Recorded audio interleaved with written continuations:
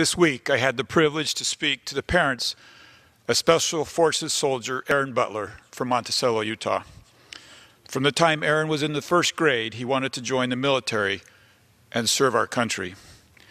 After a legendary career, from the time Aaron was in the first grade, he wanted to join the military and serve our country.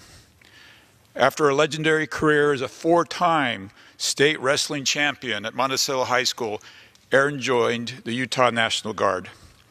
Within a few years, he was one of just 4 soldiers who graduated with honors from the Army Green Beret Special Qualification course. Throughout his service, Aaron's teammates and superior officers regarded him as a natural leader with an unmatched work ethic. He was tough and dedicated. He loved our country, and he took his responsibility to protect it seriously.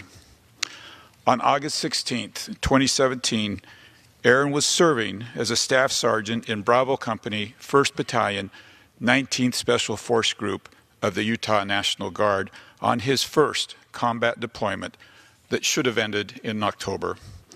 Tragically, an explosion occurred while he was clearing a booby-trapped building in Afghanistan, killing Aaron and injuring 11 teammates.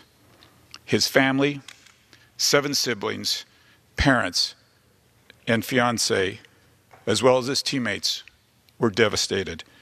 His hometown and the rest of our state mourned this tragic loss. His sister said that if Aaron had given his own eulogy, he would have said, "I came, I lived, I killed bad guys, I died." Aaron and his courageous sacrifice will never be forgotten. Our country is forever indebted to the service of Aaron and countless others who make daily sacrifices to protect our country and keep us safe. And our country is likewise forever indebted to the families that have supported them.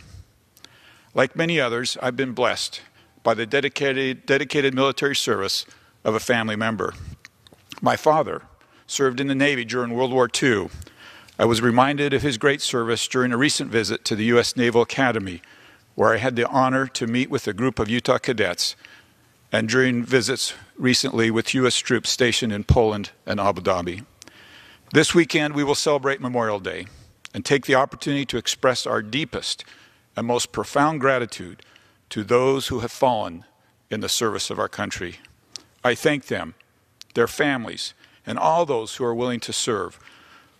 Our way of life and every ideal we hold dear has been built on the sacrifice of these heroes. This week, I'm proud to speak in support of the proposals in the National Defense Authorization Act that will provide our troops with support to increase capability and capacity in a force that has been asked to do too much with too little for too long.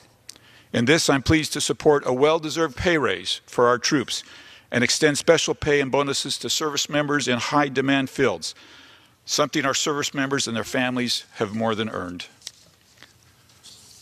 After heroically serving this country, our veterans deserve the very best that we can give them back home. This week, I was honored to support more than a dozen veterans bills that passed the House. These proposals will help improve the lives and honor the men and women who have served so selflessly. This legislation will help provide for disabled veterans who have been wounded in service. It will ensure our veterans have access to the care and resources they have earned. It will bring our homeless veterans off the street. It will ease educational burdens placed on our veterans by the federal government. It will provide our veterans from the dangers of opioid abuse. And it will increase accountability at the Department of Veterans Affairs to guarantee those brave individuals and their families receive the quality of service they deserve. This Memorial Day, we honor the dedicated generations of men and women who have fought for our country and ensured our freedom. May we all strive every day to live worthy of their sacrifice, and may God bless the United States of America.